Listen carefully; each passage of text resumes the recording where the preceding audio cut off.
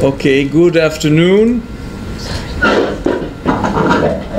My name is Cedric Cohen-Scali. I'm the director of the Bucerius Institute, and it's a great pleasure to say a few words of introduction for our second Manfred Lahnstein lecture. This year, we are happy to announce that we expanded the Lahnstein Fellowship to a one-year fellowship. Unfortunately, last year it was only a short-term fellowship, and Jonathan was granted the fellowship only for 3 months, and now we are happy that it is a full-year fellowship, and Dr. Ariel Friedan is here and is the next Lahnstein Fellow. The fellowship bears the name Lahnstein as a mark of our gratitude for the work of Manfred and Sonia Lahnstein in promoting relationships between Germany and Israel in general, and in promoting the development of the University of Haifa in particular. It is a way to express our gratefulness for more than 20 years of dedication of Professor Manfred Lahnstein and Sonia Lahnstein to the Bucerius Institute and the University of Haifa. It is also a way to express our deep gratefulness to the entire team of the Zeit Stiftung in Hamburg, and especially to his new director, Professor Hartung. Without Professor Lahnstein and Professor Hartung's activism, without the long-standing support of the Zeit Stiftung, our institute could not have reached the many successes and achievement it has arrived at the last 20 years. So now I would like to give the microphone for words of greetings to Professor Lahnstein, and I will after that present our lecture. Well, good morning. Heartfelt greetings from the Zeit Foundation, from your friends in Hamburg, Zeit Stiftung Hamburg, the only friends. We have many friends in Hamburg. We have been here now for 5 days, my wife Sonia and me, and we have had seemingly unending discussions, which is not astonishing, given the situation you are in and we are all in. I must say, I had a slight expectation that perhaps I would find answers. We go home, at least I go home, with more questions than I came with. And to some extent it was a difficult experience. But it is always a great, great event for both of us to be at University of Haifa. Yesterday, when we had the meeting of the Board of Governors, an Italian friend came to see me, and he said, "The world is so terrible. You have been a pillar of this university for so many years.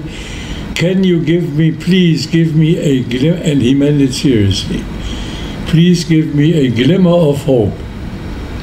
And I said, "What? A glimmer of hope?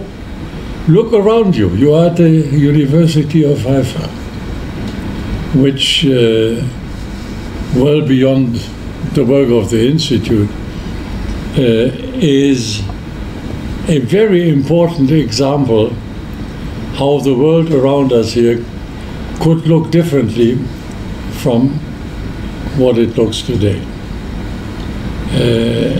So we go home At least we didn't discuss it yet. At least I go home with more questions than answers. But you see the young people here, the students, you see the life at the university, you see the intellectual curiosity, you see the ideas and plans of the new leadership, because there is the change in presidency and in rectorship. And that is much more than a glimmer of hope. So we go home grateful as usual. Thank you very much for coming.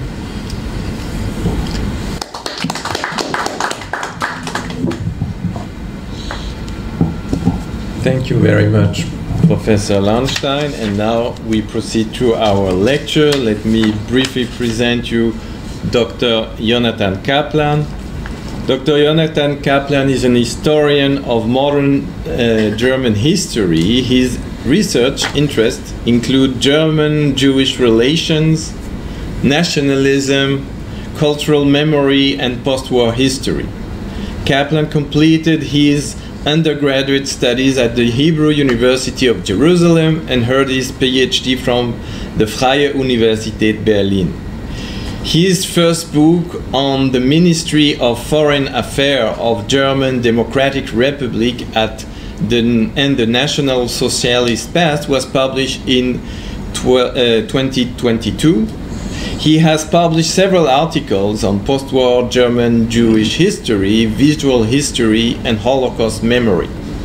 He is currently working at the Specialized Information Service for Jewish Studies at Goethe University Library Frankfurt am Main. His postdoctoral project focuses on the interactions between Western Jewish and anti-fascist organization and the government of the German Democratic Republic.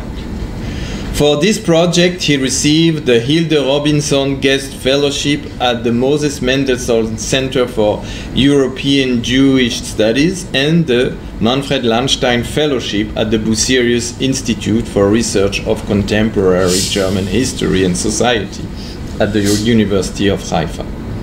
From October 2024, he will be a MSCA postdoctoral fellow at the Center for European Studies at the University of Verona. MSCA, it's a very complicated way to say that you receive one of the major fellowship in European academic world, which is the Marie Curie Fellowship, and our greatest congratulations. And now Dr. Kaplan will be speaking or addressing the topic between anti-fascist and anti-Zionism, East Germany complex relationship with Israel and Zionism. Please, Dr. Kaplan, the floor is yours. Thank you, Cedric. Shalom. This is my first visit in Israel since the 3rd of October. So I skipped the whole the peak of the war and the horrible times you have been experiencing, and so for me it's also an interesting experience to be here today. So first and foremost, I would like to express my gratitude to Cedric, the Bucerius Institute, Haifa University, the Zeitstiftung Bucerius, and of course Sonia and Professor Manfred Lahnstein. Thanks to them, I had the opportunity to conduct archival research in Germany as a Manfred Lahnstein postdoctoral fellow. Professor Lahnstein political career and his dedication to fostering German Jewish and German Israeli dialogues, as well as his commitment to promoting excellence in research at the Bucerius Institute here in Haifa are extremely important, especially during these difficult times. And I'm very honored to present the second Manfred Lahnstein lecture here today. In my talk, between anti-fascism and anti-Zionism, East Germany's complex relationship with Israel and Zionism, I will discuss different interpretations that the GDR, the German Democratic Republic, gave to the term Zionism, which influenced its political behavior towards the State of Israel. For those who are unfamiliar with the history of the GDR, the German Democratic Republic was established in 1949 in the Soviet occupation zone, parallel to the Federal Republic that was established in the American, British, and French occupation zones in the West that were formed after Germany's defeat in the Second World War. East Germany was part of the Soviet bloc and was politically controlled by the Soviet Union until the fall of Berlin Wall in 1989 and the subsequent reunification of Germany in 1990.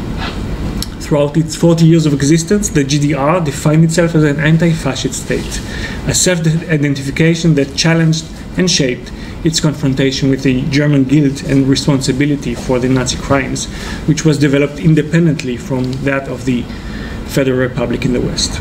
When speaking about Zionism in the GDR, this term was used in various contexts. First, as part of the diplomatic relationship with Israel, for example, in the context of the negotiation on reparation for Holocaust survivors, the Wiedergutmachungsabkommen, in the context of the Middle East conflict, but also in the context of home affairs and the status of the German Jewish community in the GDR. I see the GDR's relations with Israel and Zionism as an inherent part of its coming to terms with the past, Vergangenheitsbewältigung in German. These definitions are particularly relevant to the ongoing debates surrounding Zionism, anti-Zionism, and anti-Semitism in the wake of the Hamas attack on Israel on October 7, 2023, and the subsequent war in Gaza. Before I go deep into the historical analysis, I would like to start with the following quotes. As Jewish citizens of the German Democratic Republic, we raise our voice in order to solemnly condemn the Israeli aggression against its Arab neighbor states. Despite all terrible lessons from the past, the rulers of Israel found it insufficient to enter into a faithful and unnatural alliance with imperialism, but furthermore, they openly collaborate with the Nazi murderers of the Jewish people, with the West German imperialists in Bonn, in the closest possible manner. These are quotes from the Declaration of Jewish Citizens in the German Democratic Republic that was published on June 9, 1967 in different East German newspapers during the Six-Day War between Jordan, Syria, Egypt, and Israel. The man who stands behind this publication was East German politician Albert Norden. Norden was head of the agitation and propaganda department in the Central Committee of the Socialist Unity Party, the ruling party of East Germany, SED, in the GDR, and an important figure in the GDR foreign policies and international propaganda. Norden's biography is rather unconventional compared to what one might expect for an East German leader. His father was Rabbi Joseph Norden, who was until 1935 chief rabbi of the Jewish community in Elberfeld near Wuppertal, who in 1942 was deported to Theresienstadt, where he died a year later. My talk is divided into two main parts. Both deal with different aspects of East German views on Zionism. The first part presents a biographical analysis of leading Jewish figures in East German diplomacy that provides insights on their conflict with Zionism and the existence of the State of Israel. These are East German Jewish politicians whose biographies represent the generation of German communists who came back to Germany after the Second World War in order to establish a better Germany in the Soviet occupation zone. Their life stories and ideological training cannot be separated from German Jewish history of the 20th century. In the second part, I turn to documentation from different East German archives, which deals directly with Zionism. The positions expressed in these documents were formulated by different political players: the East German government, leading functionaries of the ruling party, SED, officials of the Stasi, the Soviet Union, and from the East German Jewish community. My purpose is to show how the GDR defined, viewed, and criticized Zionism, and how its understanding of Zionism affected its position towards the State of Israel during the Cold War. The topic is in the center of attention of my new postdoc project on encounters between Jewish anti-fascist organizations in Western countries and the government of the GDR. After the German defeat in the Second World War, the winning allies, the Soviet Union, United States, Great Britain, France, divided Germany into 4 occupation zones. German communists and anti-fascist fighters who had spent the war years in exile took advantage of this opportunity to return to their homeland. They were politically active in the Communist Party before and during the Third Reich. Their goal was to reconstruct a new moral German state founded on Marxist-Leninist principles, anti-fascism, and on the fight against Nazism, drawing from the lessons learned from the atrocities committed by Germany during the World War. Many of these people were of Jewish origin and spent the war years in concentration camps or in exile, for instance, in the Soviet Union, South and North America, East Asia, or British Mandate Palestine. While trying to agree on a solution for uniting Germany, each side of the occupying powers wanted to strengthen its influence and hegemony over the future German states. In 1949, the German Communist Party, supported by the Soviet Union, declared independence and established the German Democratic Republic. On the other side, the Western Allies founded the Federal Republic we know today. In my dissertation, I dealt with different political and historical interpretations of the notion of coming to terms with the past in the work of the Ministry of Foreign Affairs of the GDR. My first intentions was to provide an East German response to the work of the Independent Historical Commission that confirmed the involvement of the Nazi Foreign Ministry in the execution of the final solution for the Jewish problem. One of its revelations was also a known fact after 1945, was that Nazi diplomats who committed war crimes continued their diplomatic work in the West German Foreign Ministry. I wanted to fill the gap in the research and to find the Nazi diplomats of the GDR. However, the social structure of East Germany led to different outcomes. Most of the GDR diplomats, at least in the first years after its establishment, were of communist and socialist background. And yet, the GDR leadership had to integrate people who grew up in the Third Reich and were politically active in Nazi organizations in the new regime, including in the diplomatic service. So in the first part of my research, I revealed biographies of former Nazis who developed diplomatic career in the GDR, members of the NSDAP, Hitlerjugend, or officers in the Wehrmacht. These people are defined in historical research as small Nazis. Another central chapter of my research I dedicated to the work of Jewish politicians in navigating the East German foreign policies, either as members of the ZK, the Central Committee, or diplomats. These individuals, as I have already mentioned, were politically active in the communist and anti-fascist movements before and after the Nazis came to power. In the dissertation, I find some similarities between the official attitude of the GDR state toward former Nazis and Jews. Both were surveilled by the secret police, by the Stasi, as potential political threats to the state. Talking about German Jews in the GDR, one should distinguish between Jewish politicians and the East German official Jewish community. Politicians of Jewish descent in the GDR were not affiliated with the Jewish community and did not publicly acknowledge their personal connection to Jewish heritage in official statements. The people I will mention in my presentation had a decisive role in establishing the new state and, more importantly, in representing its anti-fascist ideology, as they define it according to their personal experiences as Jews. My purpose is to examine if the East German anti-fascism can be identified separately from Cold War politics, and in this case by focusing on GDR official rejection of Zionism and the State of Israel. And now I turn to the diplomats. The biographies I present tell us about the complex relationship of GDR state with its Jewish citizens and highlighting the tension between their individual destinies and their commitment to the ideological stance of the GDR. My aim is to show that these people developed their anti-fascist worldview after 1945 and if and how it affected their political activities as Jews in the GDR. Like Norden, which I mentioned already, not all politicians I will present are diplomats or officially working for the foreign ministry. However, they represent an important officials of the GDR who worked in the field of international relations. One of those is Hermann Axen. He was born in 1916 in Leipzig. In his youth, he was a member of different communist organizations, and the last years of the Second World War he spent in a subcamp of Auschwitz and in Buchenwald.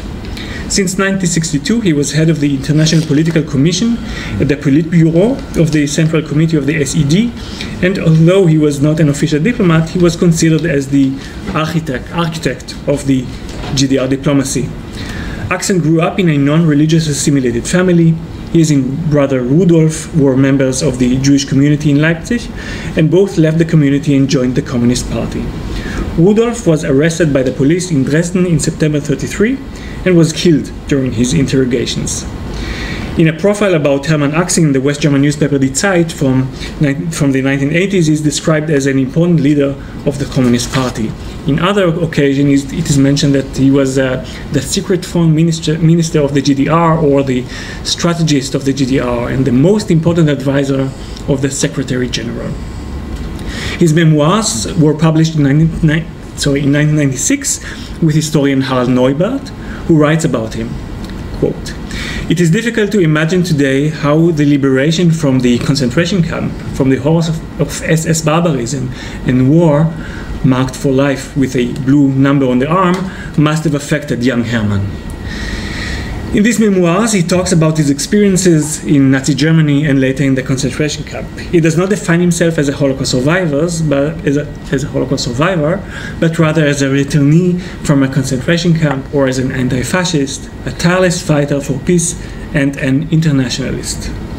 These self-definitions are similar to those of other East German politicians that distanced themselves from their Jewish roots. Next example that also shows the contribution of German Jews to memory culture in the GDR is Friedrich Wolf, who was the first GDR ambassador to Poland.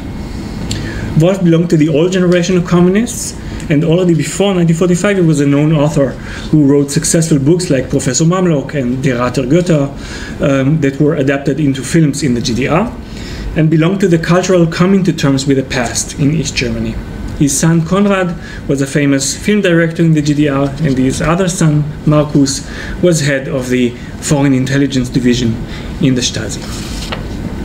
Another East German diplomat whose experiences in exile shaped his post-war political views is Günther Nobel. He was head of the Commerce Delegation of the GDR and head of department in the Ministry of Foreign Affairs. Before 1945, he was politically active in different anti-fascist movements, and his father was also a rabbi, Rabbi Israel Nobel, who immigrated to Palestine before the war. Nobel and his wife Genia were caught by the Gestapo in 1936, and eventually they escaped Germany and found refuge in Shanghai, together with other German Jewish exiles. In their memoirs from the 1970s, the two excluded themselves from Jewish Zionists and from the Jewish middle class they met in Shanghai. They explained their decision to immigrate to Shanghai and not to Palestine, like many other German Jews did at the time, because, quote, "As communists, we reject the politics of Zionism, the establishment of a state for the Jews on the cost of the Palestinian people." However, they expressed sympathy towards others who could not go back to Germany, and I quote, "the land where their human dignity was literally trampled underfoot and many relatives and friends were murdered." Nobel began his career as an economic political advisor in the SED, and he was forced to step down from his public positions due to political reasons, officially because he had relatives in non-socialist countries. The real reasons for his resignation he did not mention in his CV, the widespread dismissal of Jewish officials from their political roles in the GDR at the time. It was not until 1957 that he was able to resume his political activities, according to various documents I found in the Stasi archive. The investigation into his background began already in the 1950s, shortly after his return to Germany.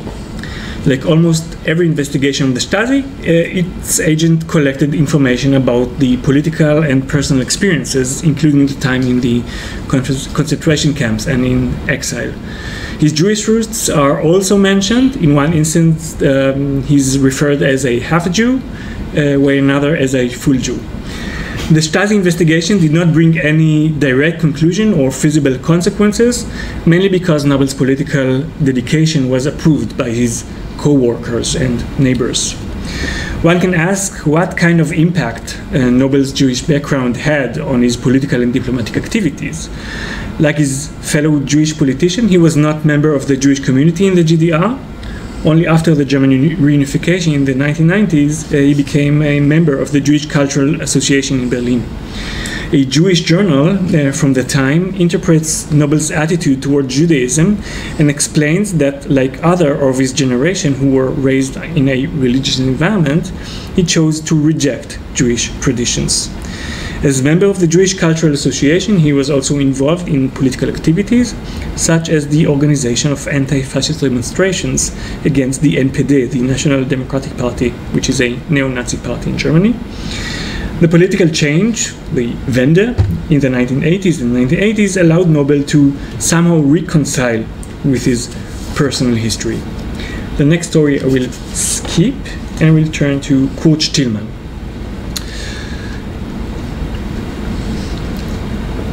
Kurt Stillman's experiences in exile are similar to those of other individuals I discuss here. However, he developed distinctive approaches for processing the Nazi past. In 1960, Stillman became an international expert in the Ministry of Commerce, and later he was Secretary General of the GDR Commission to UNESCO, as well as delegate in India, Yugoslavia, and Finland. About Kurt's story, we learn from his brother, Günther Stillman, who himself was an important official in the GDR. In his autobiography, Günther writes about his brother and about their shared memories from Berlin and the time they both spent in exile in Palestine. He describes Kurt as a committed communist and pacifist. Günther, who was active in Zionist circles in Berlin, successfully obtained certificates for himself and his brother to immigrate to Palestine. Kurt lived in a kibbutz and later moved to Ben Shemen. And in Palestine, his political views shifted dramatically. Günther writes that his brother said, in any other country, I would be a communist, but not here. It was only until the 1950s that he realized he did not fit into the political circumstances in Israel, and perhaps because he missed his old homeland, Kurt Stillman returned to Germany, to East Germany. My research has shown that in the beginning of 1953, shortly after his return to Germany, Stillman worked for the Stasi. Back then, he was affiliated to the German Commerce Compensation, and he was recruited as a secret informant. His Jewish background was the main reason for this recruitment. The Stasi agent wrote in his reports that in his department there were many other Jewish colleagues in high-ranking positions. The Stasi agent wrote that quote, a person of Jewish origin, Stillman has the opportunity to provide us with valuable clues. An example for such clues Stillman was able to provide after a meeting with a suspicious Jewish Israeli citizen. The Stasi collected personal information about Stillman and so on. In his CV that he provided to the Stasi, he gives details about his past. Among others, he mentioned the political engagement in Weimar Republic and in Palestine and Israel, where he was member of the Communist Party of Israel. We jump a few years forward to the end of the 1980s, when the GDR's political approach toward the Jewish community, German Jewish history, and the cultural memory of the Holocaust and towards Israel had changed dramatically. The GDR had initiated the reconstruction of synagogues, celebrated Jewish life, and conducted public discussions on the German responsibility for the Holocaust. Shortly before the fall of the Berlin Wall, Stillman's reports for the Stasi focused on explicit Jewish issues that worried him at the time. At first, he criticized the East German government's preparations for the 50th anniversary for the Kristallnacht. He wrote that different events focused too much on religious Judaism, although, quote, the pogrom affected Jews whether they were religious, atheist, or working class. It must be stated that Israeli racism of the ruling circles of the Israeli government is not to be confused with Judaism. Unfortunately, this happens unintentionally and carelessly in some publications, end quote. After the fall of the Berlin Wall, the German-born Israeli journalist Inge Deutschkron for Ma'ariv visited East Berlin and met Kurt Stillman and his wife Rachel, who moved with him to Palestine, from Palestine to the GDR. Back then, Rachel Stillman was a Hebrew teacher at the university in Berlin, in East Berlin, of course, and she said to Deutschkron that she presented the student with the real face of Israel, and that in her thoughts, she was always in Israel. In these uncertain times before the reunification took place, she expressed her worries from neo-Nazism and anti-Semitism in the future unified Germany. Kurt said that despite all these difficulties, East Germany was his home. In these interviews, they also talked about the early days in the GDR and that they had to wait until 1959 to feel welcomed in the East German society. As diplomats, they said they represented the GDR with great pride. After highlighting the personal and biographical aspects of German Jewish life in the GDR, I would like to take a step back and discuss the broader context of the GDR instrumental understanding of Zionism and its direct impact on its political stance toward the State of Israel. In 1997, the German historian Angelika Thiem published an important monography which is considered to be one of the first studies on East German-Israeli relations or non-relations, Hammer Zirkel Davidstern. Thiem is an expert in Israeli and Middle East history and began her career already in the GDR. Although she criticized the East German hostile political attitude towards Israel and its clear anti-Israeli positions, Thiem comes to the conclusion that the GDR was not an anti-Semitic state. Other scholars like Michael Wolfson and Jeffrey Herf, on the other side, suggest that every critic on Israel on behalf of the GDR was anti-Semitic. Wolfson, for instance, defines East German Jewish public figures who cooperated with the regime in propaganda actions against Israel as useful idiots. If I may, I turn back to one of these useful idiots, Albert Norden, with whom I opened my talk. And as I've already mentioned, he was a leading figure in the GDR, and his family history was known for other East German leaders, and he also had a family in Israel. Already during the early years after the end of the war, before the GDR and Israel were founded, we can recognize some hints for the future attitude of the East German leadership in the Soviet occupation zone. Throughout the years, they demonstrated a hesitant acceptance of the existence of a Jewish state. We can see that in interviews given by leading East German politicians to Israeli newspapers, for instance, Albert Norden, in which they could turn directly to Israeli audience. In a series of interviews Norden gave to Kol Ha'am, the newspaper of the Israeli Communist Party, he stressed the GDR position towards the confrontation with the Nazi past, focusing on the West German failed denazification process and the alleged success of this in the GDR. He distinguished between followers of the Nazi regime and war criminals, and I quote, "Every German who was a Nazi functionary but not a war criminal was given the opportunity to participate in social rehabilitation." Norden emphasized that in the GDR, the high-ranking political positions were only occupied by anti-fascists who were committed to democratic values. Interestingly, his own Jewish roots are not mentioned in these interviews, presumably because the readers already knew he was Jewish.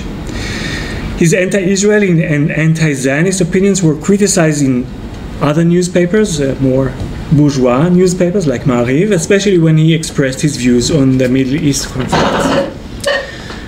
Personal observation on his own family are quite uncommon. In a research written by Peter Lust in 1966, in which he reports on his visits in Western and Eastern Germany, he also interviewed Norden. In this interview, he asked direct questions on Norden's personal life, if he feels affinity toward Jewish religion at all, and what does he think about Israel. This might be the only occasion when Norden spoke openly and said, "Yes, I am of Jewish origin." He also talks about his father, Rabbi Joseph Norden, and I quote, "Often I forget this fact because in our state, a person's ethnicity has lost its significance. I am a citizen of this state, and that is all I desire. I am not religious. I have no particular interest in the Jewish religion, but I feel familiar with all people of Jewish origin, not because it's part of my biography, but because I like people." About Israel, he repeats some of the stereotypes one could hear from other socialist or East German politician. Israel is an imperialist force and is controlled by the US. He also added, Norden also added, that he does not approve the state of Israel, but he does like its citizens.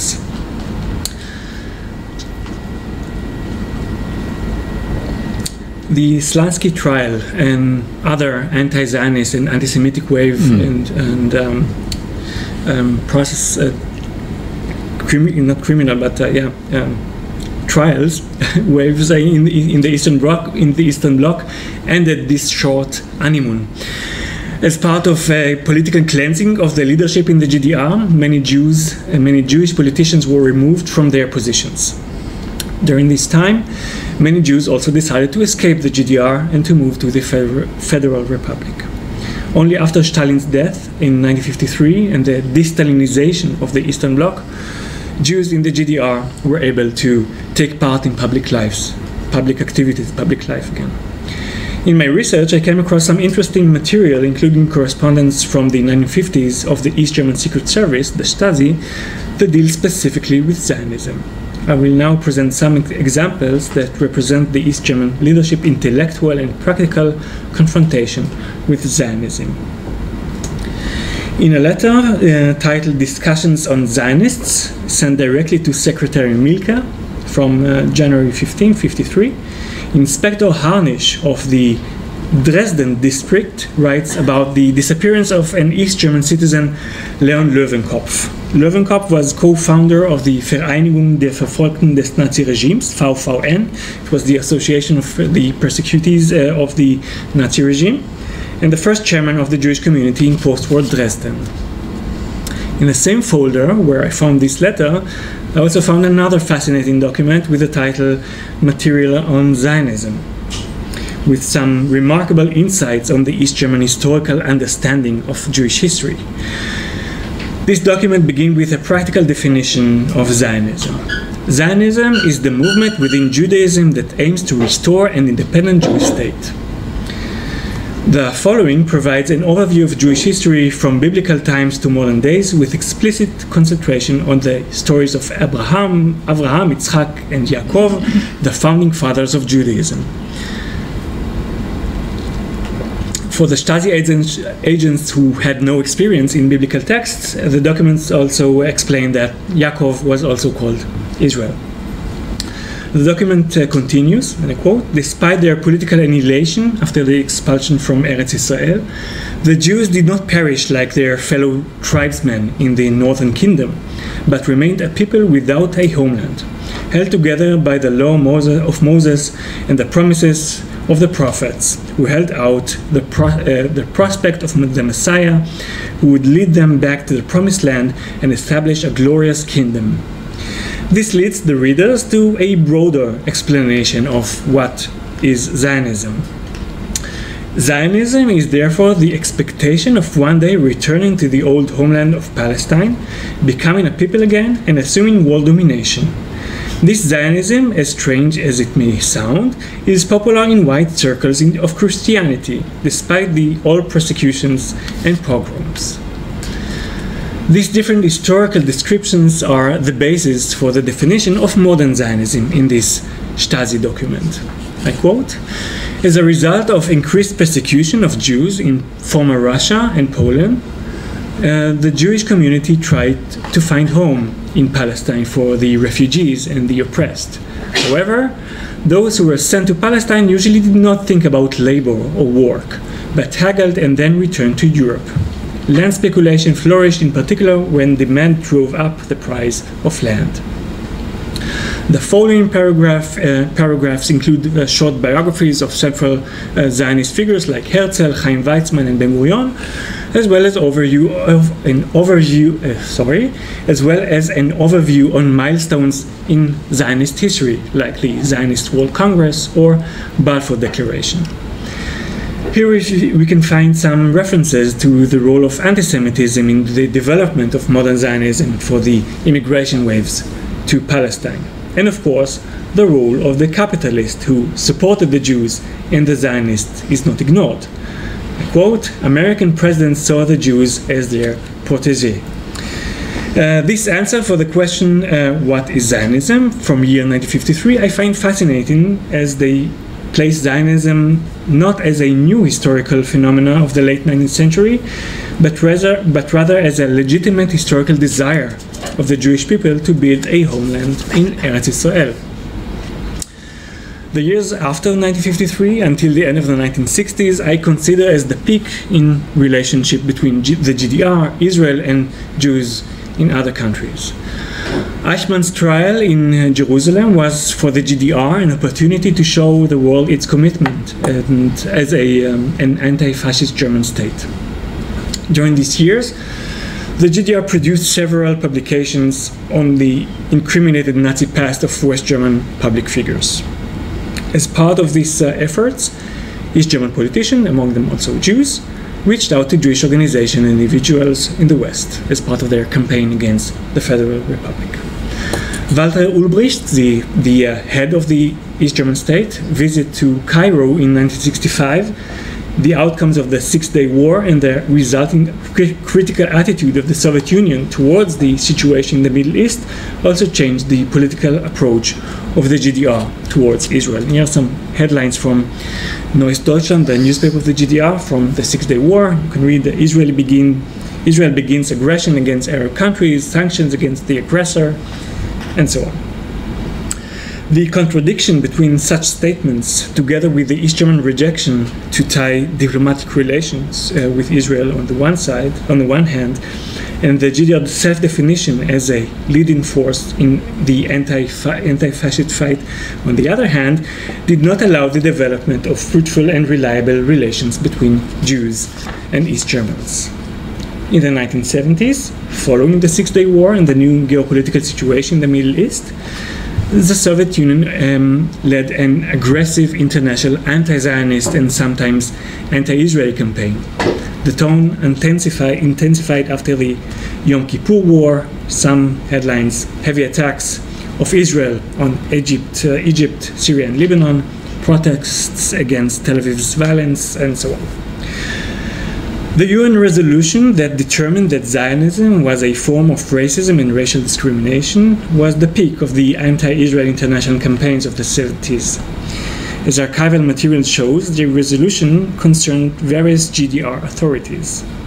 A booklet from year 1975, titled Zionism as a Tool of Imperialism, asks and answers some questions concerning the role and nature of Zionism.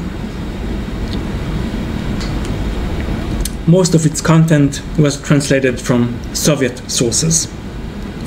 The booklet defined Zionism as, quote, an ideology that is hostile to the interest of peoples, including the true interest of the people of Israel.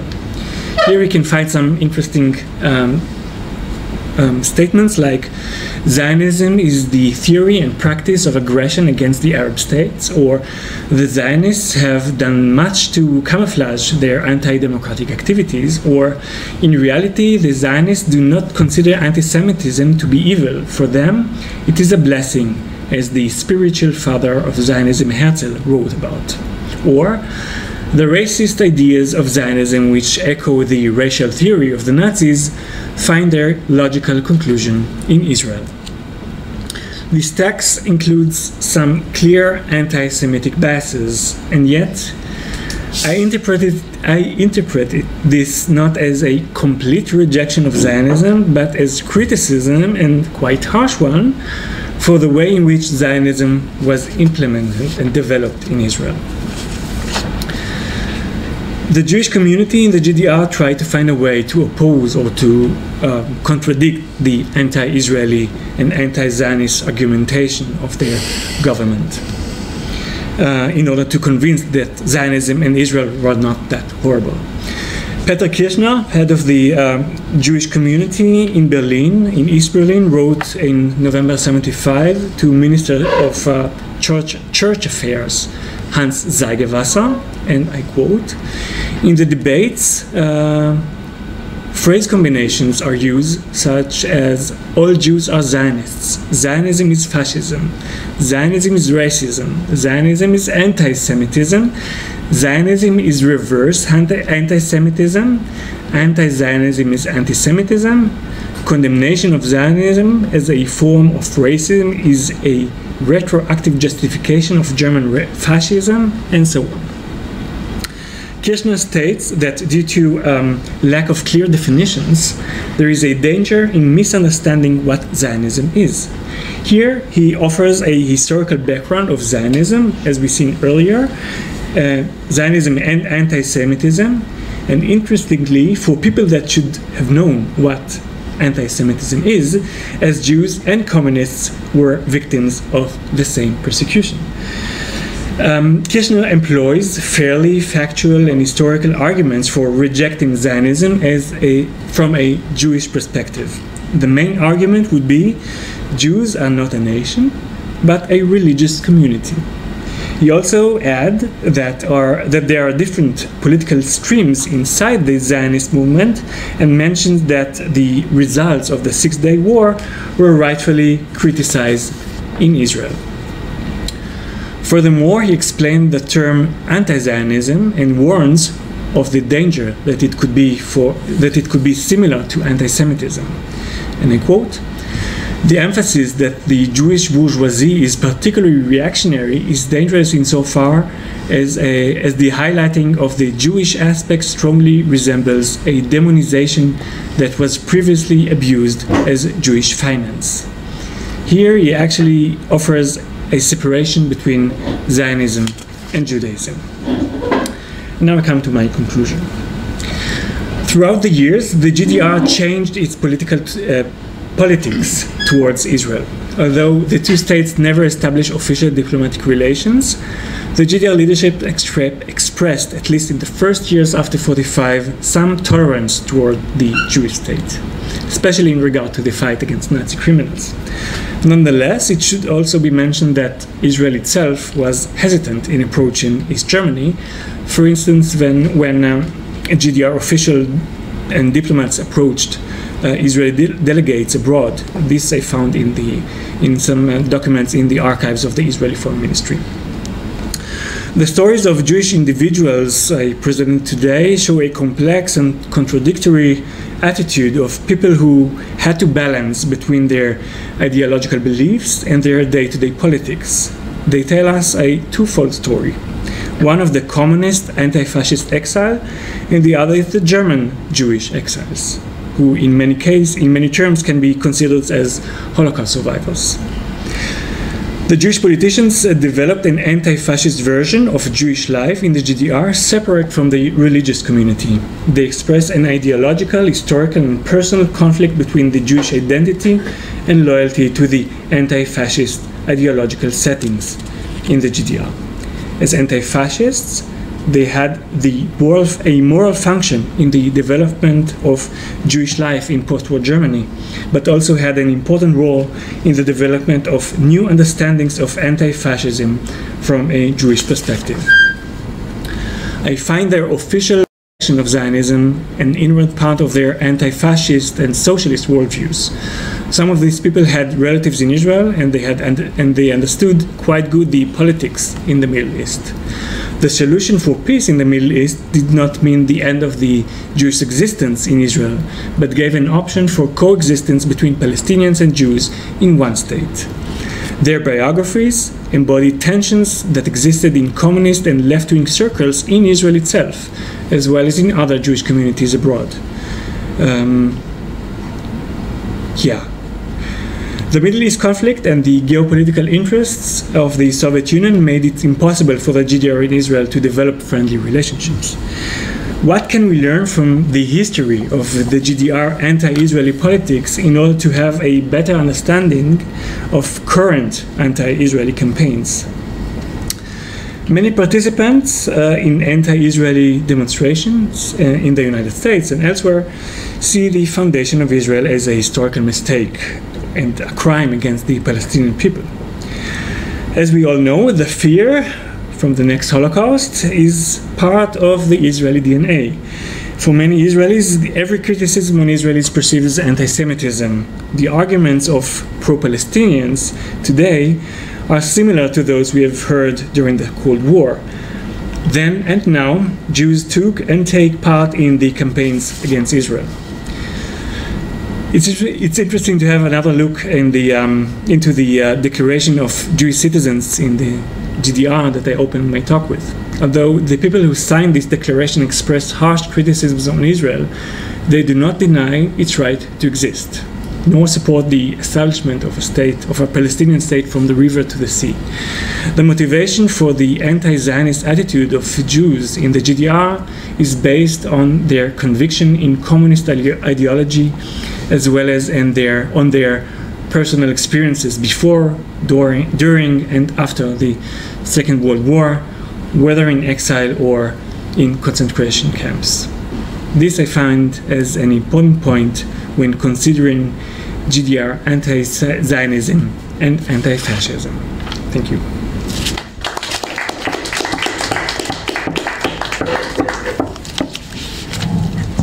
Thank you very much, Jonathan. Herr Lahnstein, you want to offer a comments, or we open to the floor? Two remarks. The first one is a purely personal one. You mentioned Friedrich Wolf, yeah, and you mentioned Markus Wolf, yeah, who was the great spy master of the GDR, of international renown. He abducted my secretary. He turned around, not directly, but via one of his specialists, he turned around my secretary and made her a spy for the GDR.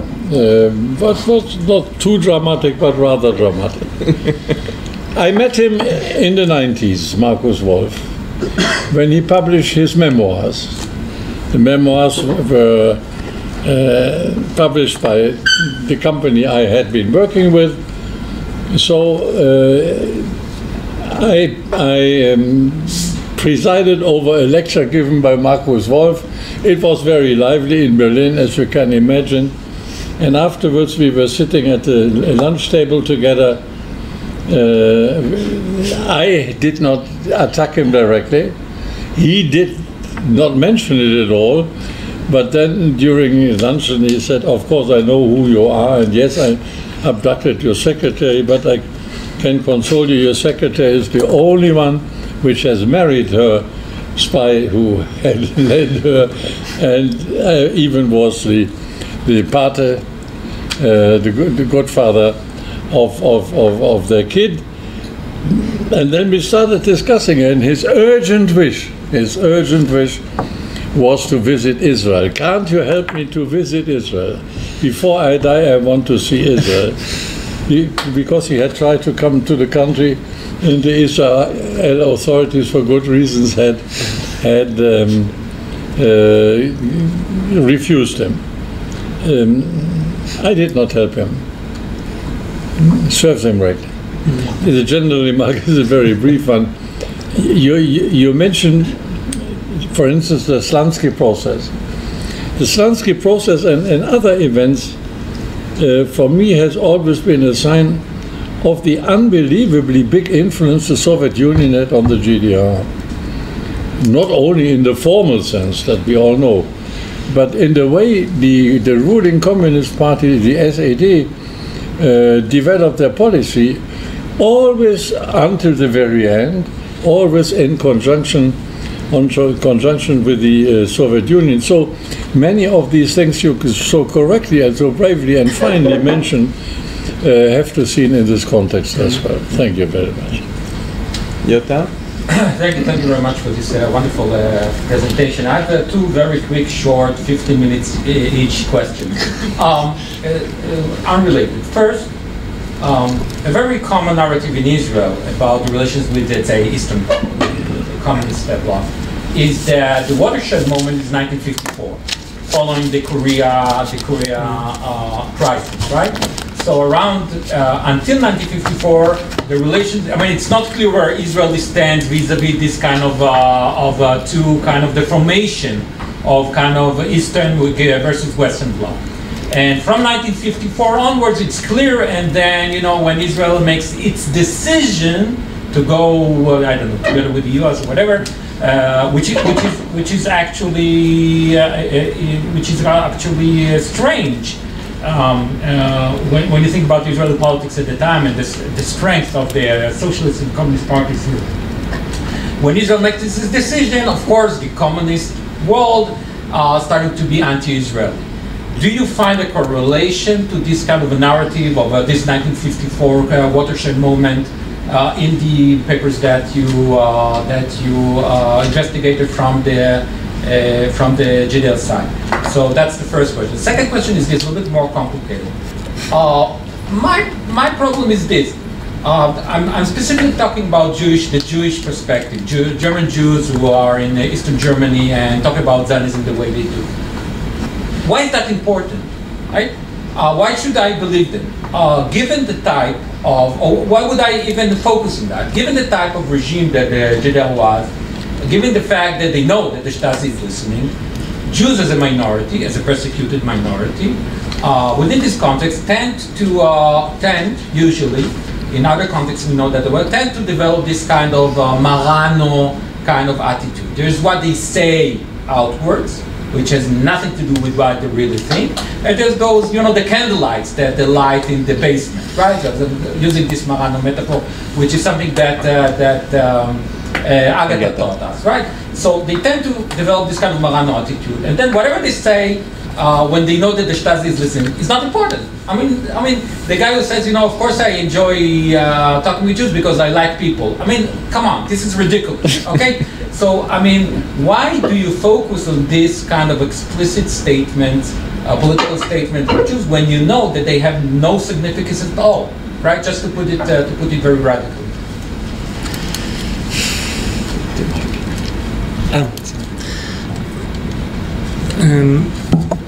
In regard to your first question about 1954, for that I would need to look at the Israeli documents, which are at the moment a bit impossible to get. In the what? Still closed? Yeah, as far as I know. Yeah, I had some. I didn't have the chance to get some before it was closed, but I need to check if there is something about it. But yeah, it is interesting, and I think I would separate between the Eastern Bloc in Germany and East Germany because it was a totally different story, in my eyes at least. Concerning your second question, why reading each statement of an East German politician? Because when he talks to the public, he lies anyways. Everything he says is not true. But these lies are interesting. For example, I give an example from the Nazi diplomats that I read about.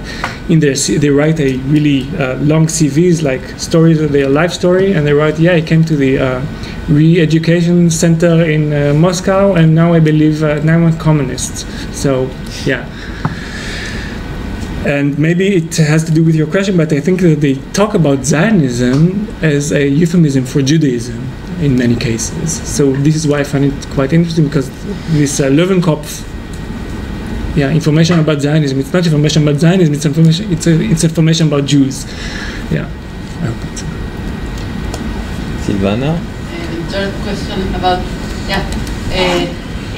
there was any role or significance of Ernst Bloch as an intellectual who was dear to the DDR regime on the one side, on the second side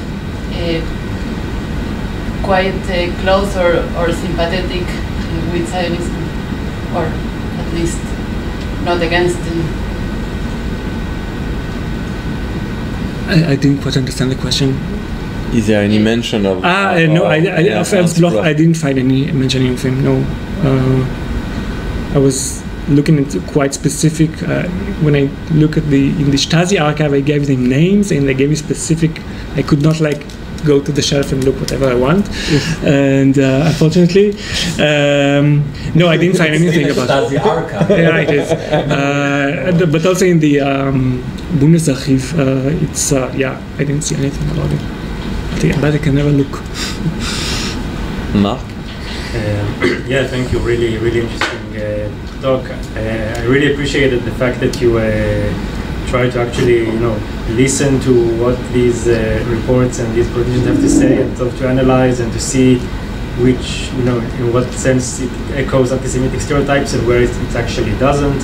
And you don't just go into the usual discussion of whether this country was anti-Semitic or not.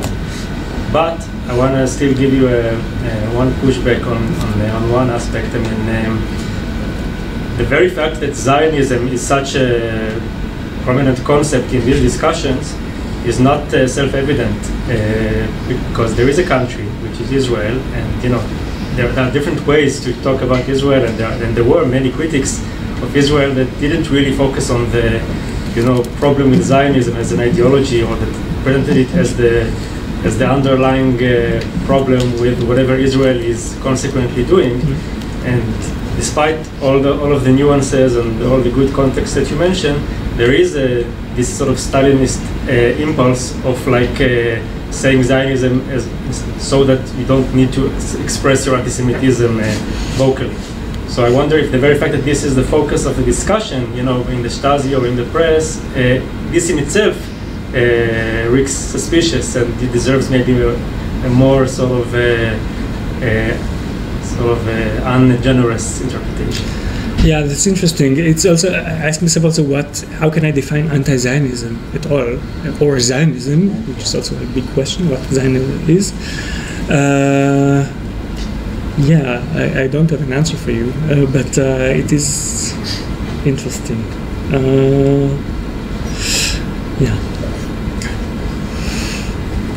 I have if there is no other question, I have a question for you. First, thank you. Well, you began and you ended with the contemporary discussions about anti-Zionism, anti-Semitism.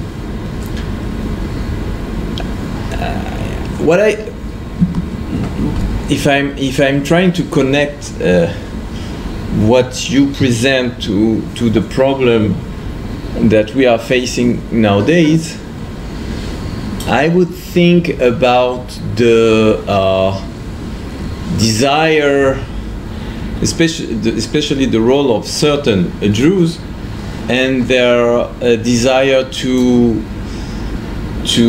fit, to please, to be instrumental in a certain broader historical structure. And here I think that you have something to compare with, especially when you say that nowadays we tend to consider communism as you compare Zionism with communism, which is funny, because nowadays it works, but in the early 20th century and until the 60s, communism was a very big issue and a very big structure. Zionism is something very, very small. So there is here, I think, the tension, and also if we take into consideration nowadays the issues that are linked to post-colonialism, there is also this idea that there is a big historical structure and a big historical narrative behind that. And if you can be instrumental, if you can play a role in it, whether if it's a lie or I don't know. Here I think that you have something you could say a little bit more about the role of the Jews in anti-Zionism, anti-Semitism, and a broader structure that is communism. I think here you, and basically my impression upon hearing your talk is in both cases you have the feeling that there is a clear current in history, that history is going to a certain evolution, and therefore you can justify yourself, and you can justify your even self-hate by fitting to this larger framework. So you think the Jews that are participating in the anti-Israeli campaigns today are useful idiots used by the BDS movement? I don't know. I didn't use this. This formula, but I'm surely thinking that behind these protests there is a clear understanding that there are phases in history. So there was a phase before the colonialism, then there was colonialism, then there was the early post-colonial phase, and now we are at a new phases, which is the phase of decolonization. And here I believe that a lot of Jews think that they have a role to play there. And well, that was my... You talked about Jews that are trying to fit themselves into the system, at least in the GDR. I think everyone tried to fit itself into the system, but the Jews, of course, they had a special role in that because they were the victims. And but I mentioned it with Norton, for example. They didn't see themselves as Jews. So I was asking on another occasion, if they don't define themselves as Jews, how can you do that? But the Stasi look at them as Jews. Exactly. And they knew it quite well, I imagine. Yeah. I mean, how can you call them German Jews if they are not defining themselves as Jews? I mean, this is the question I was asking, which is true. I mean, I'm not seeing myself as a Jew, so why do you call me a Jew? But yeah. But it's part of their biography, so you cannot ignore it. Okay. I have a personal question, but you don't have to answer. Do you feel any personally anti-Zionist feelings? What is Zionism and what is anti-Zionism?